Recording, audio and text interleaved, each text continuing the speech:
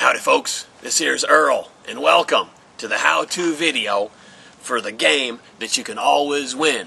Now today, I'm using coins, but you could also use straws, you could use toothpicks.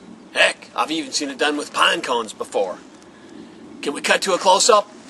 Once again now, the gameplay works like this. You've got two people, and you each take turns removing 1, 2, or 3 coins from the bunch. The person who ends up with the last coin remaining is the loser. Now the trick to this game is you got to leave your opponent with the last 5 coins.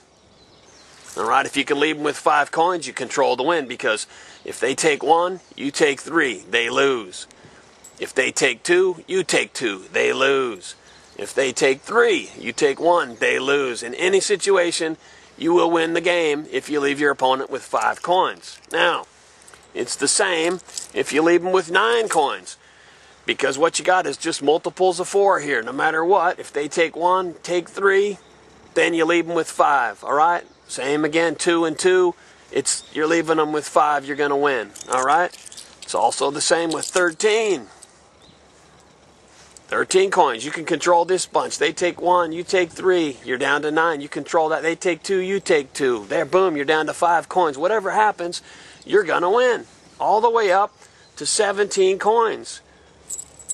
That's the way this game works. Alright?